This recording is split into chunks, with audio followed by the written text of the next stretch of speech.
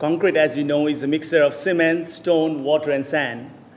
And all this mixture, concrete, makes a very strong and versatile construction material. But now you might be thinking that concrete is boring and dull and not as cool as dogs and the frogs.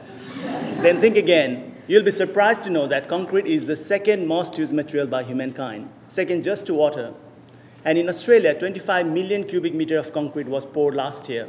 Now that is enough to fill 10,000 Olympic-sized pools. Now that's what makes concrete very important. But there are big environmental challenges concerning concrete, and my team has been working towards addressing these challenges to produce environment-friendly, greener concrete. The cement in concrete is the biggest killer. The production of cement is very energy-intensive. 1 ton of cement production produces 1 ton of carbon dioxide.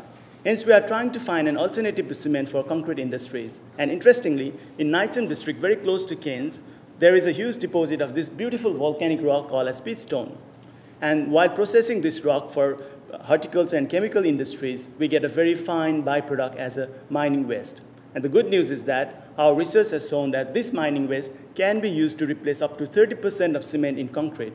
And the great news is that it further enhances the strength and durability of concrete. And please remember, every ton of cement saved is 1 ton less carbon dioxide produced. Now, sand, unlike cement, is available in the nature. But again, the excessive use of sand will deplete our natural resources as well. Hence, we are trying to replace sand by another byproduct, the stone dust from stone quarries that we get while crushing these stones.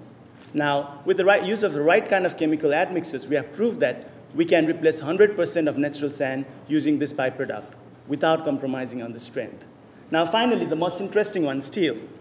The production of steel is also very energy intensive. And for the first time in Australia, we have produced a recycled plastic fiber that is strong enough to replace entire steel from concrete footpaths. In fact, these recycled plastic fibers were produced from, guess what? The waste from nappy industries. And these recycled plastic fibers not only reduce the plastic waste going into the landfill, but it also prevents the drying crack in the concrete, which is a big problem in a dry tropical environment like Townsville. So all in all, we are producing a greener concrete, which is good for the tropical environment and supports the local economy as well. And I firmly believe that every research should be able to be translated into the real world.